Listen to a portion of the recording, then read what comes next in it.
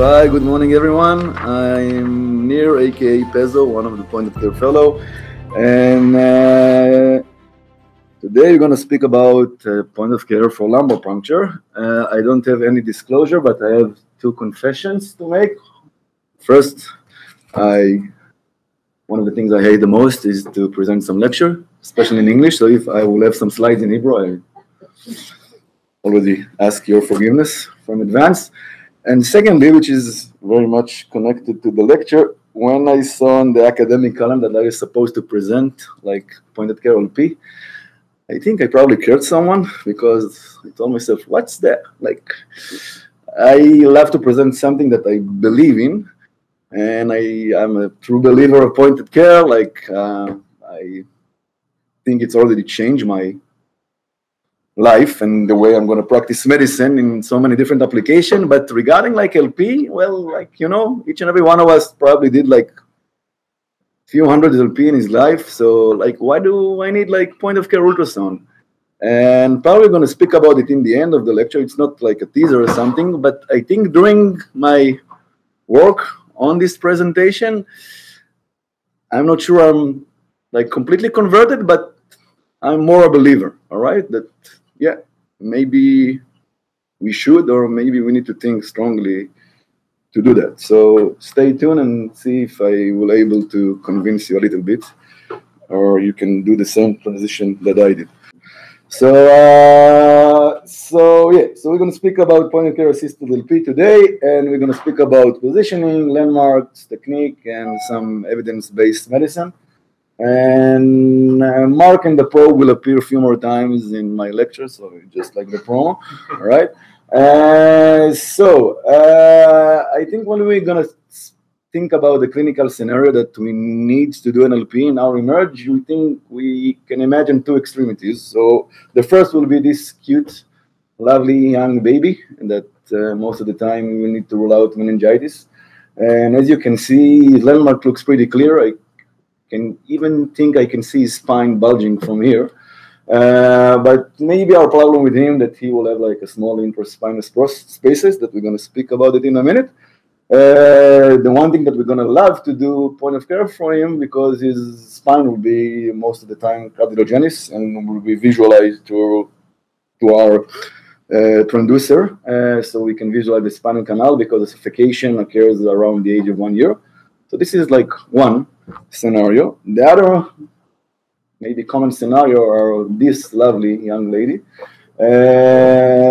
So if we speak about the other world, so like obese or overweight, if we speak about the epidural, so like the mature teenager that also has probably some kind of like weight problems with some visual disturbance, and we want to rule out, let's say, idiopathic intracranial hypertension.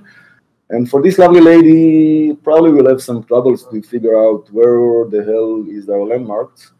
And we also gonna have some problem with ossification because it's already completed, which our probe probably will like less when we try to visualize things. So let's start with our first scenario.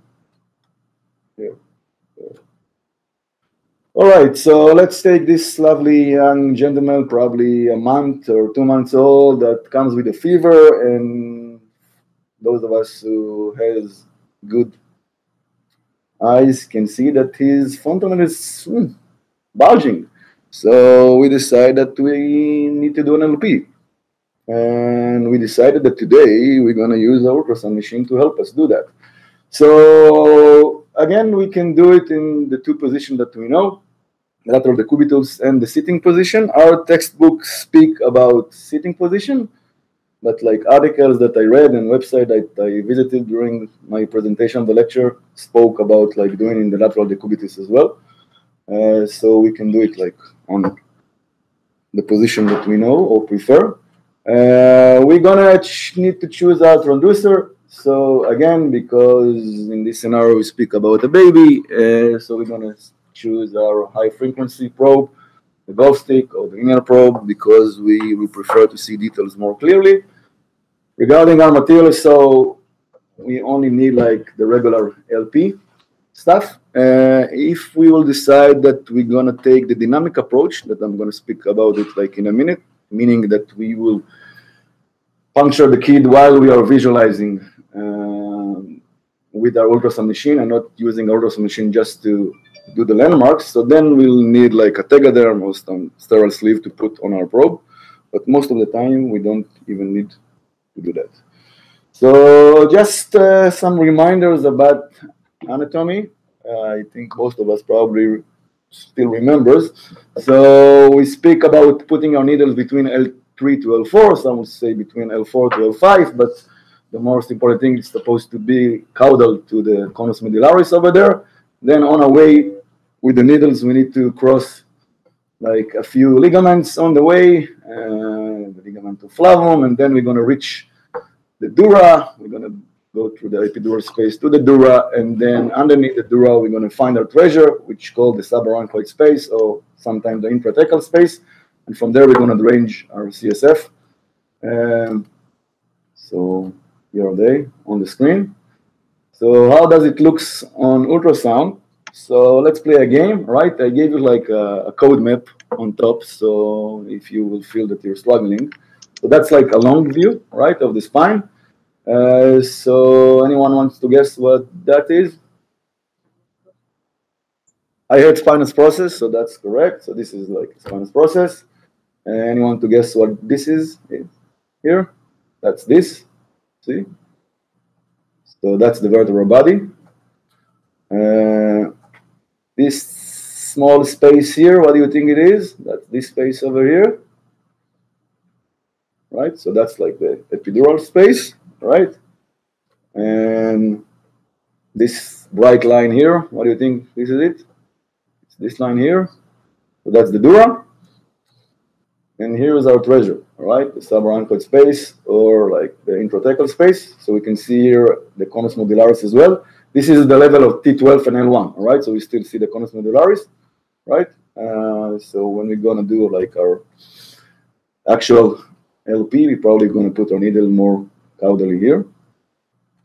And this is another view of a neonate spine, like from around L5, sorry, from L1 to S5, right? So again, the conus medullaris and the cauda equina, the filum terminale, caudal to it. And how does it look on the transverse plane? So I will show you two views. The first one, if we're going to put a probe just on top of the spinous process, right? So here we can see the spinous process and the acoustic shadow that it creates underneath. And here are the paraspinal muscles on both sides. If you're going to slide our probe just like cephalic or caudalic to it, then we're going to be on the intraspinous plane, right? So things will look, sorry, a little bit differently, right? So again, this is the epidural space, this is the dura, and this is the intrathecal space, right? What's happening here? It's run away. But that's again, that's cute. So that's again a long plane and a transverse plane, right, of the thing that we just saw. Sorry about it. That's the line that marks the depth that we can also appreciate and measure how much needle we need to go through into our subarachnoid space.